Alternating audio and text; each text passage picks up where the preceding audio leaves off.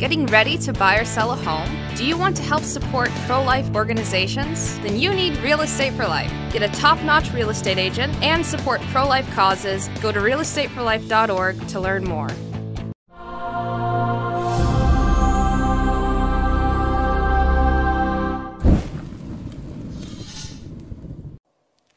As a sign from God, the saint of today zealously cultivated the sacred sciences. After his ordination, the zeal of his priestly life soon earned for him the titles of Father and Angel of his country.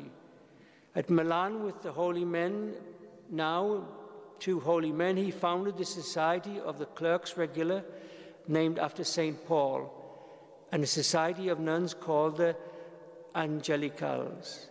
He was zealous also, this is the point we want to unpack today, he was zealous in his adoration of the Holy Eucharist and strongly promoted the public exposition of the Most Holy Sacrament.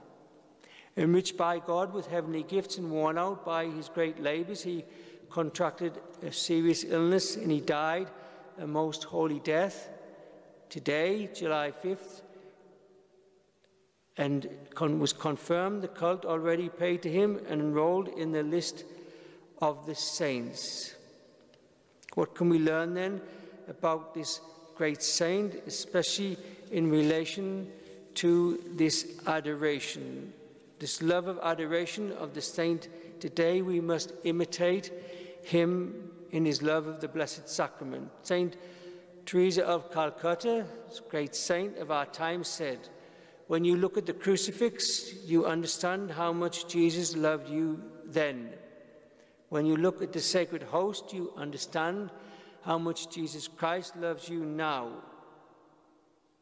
Padre Pio said, "We must always have courage, and if some spiritual languor or laziness comes upon us, let us run to the feet of Jesus Christ in the Blessed Sacrament. Let us place ourselves in the midst of these heavenly perfumes, and we will undoubtedly regain our strength." The same Mother Teresa said, or required her sisters to do a daily holy hour that gave them strength and peace to accomplish their extraordinary work amongst the poor of the poor in their vocation as missionaries of charity. She attributed the doubling of vocations to this order to this faithful hour of adoration before the Lord. The great Fulton Sheen began the practice of a daily holy hour when he was a seminarian, and he performed it without fail for 60 years. Can we imagine?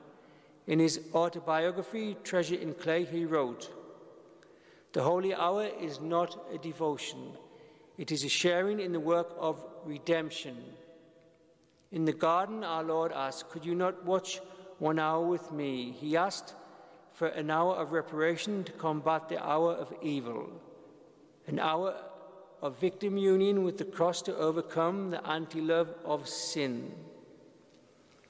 Also, another great holy protagonist of our time, Mother Angelica of EWTN, built up this network of television using adoration. For every hour she was on the TV, she spent an extra hour in adoration.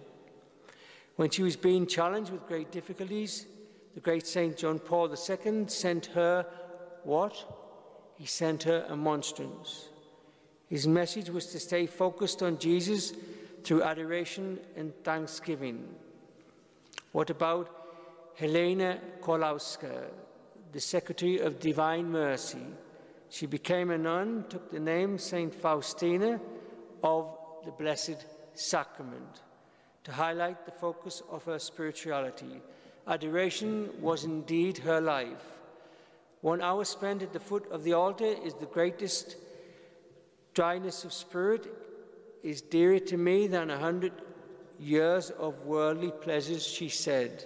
I prefer to be a lowly drudge in the covenant than a queen in the world.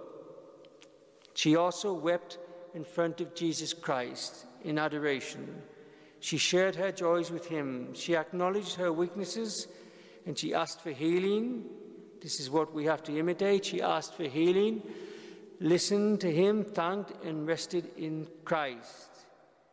She immersed herself in the fire of his love and the depths of his divine mercy. It was adoration that called her forth to go out and help others, an adoration that empowered her to share Jesus' compassion for everyone she encountered.